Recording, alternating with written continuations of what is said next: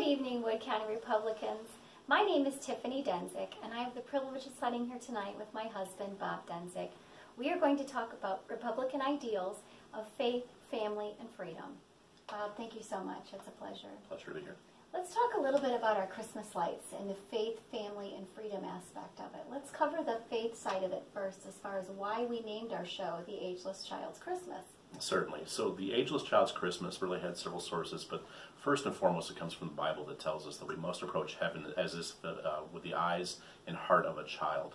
We also look at this and say that when we see people out front and they're looking at the lights, they do have that wonderment. They do have that sense of joy that you had as a child about the excitement and the wonder and the renewal of Christmas. And that's what we're hoping to bring. We have messages throughout that talk about our birth of our Savior, and we really want to emphasize that.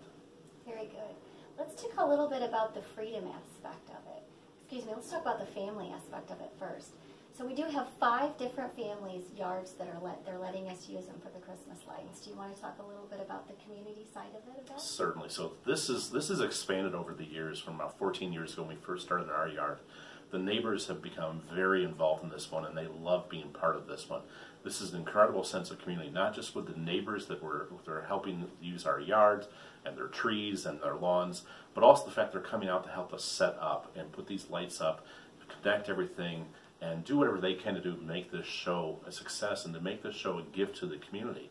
And it's so the family as well, that it's grandkids, it's nieces, it's nephews, it's brothers and sisters that come on out to help us. And then once we have the show set up, it's family that comes here. It's family out front after the day after Thanksgiving. It's family out there after Christmas dinner. It's families out there after their kids come back from college. They come, and this is part of their family Christmas experience. And we really want to emphasize that. Absolutely. And by last, we want to talk about the actual freedom side of things. So if I'm not mistaken, we've been doing this for 14 years. And as of last year, we had collected a little over $25,000 that we send to the Cedar Creek Church Beyond Our Walls. And all that money goes down to Honduras and to Casa Hogar. Do you want to talk a little bit about that? Absolutely. So Casa Hogar is a fantastic complex in Honduras. And as Tiffany mentioned, through Cedar Creek Beyond Our Walls, we've been partnering with them for 10 years now. We've sent over $25,000, and more will be going down this year. That complex provides family spaces, it provides housing, it provides education, medical facilities, there's an orphanage there, and also from the interesting freedom standpoint, we were able to assist a few years back in helping them build and equip a tortilla factory.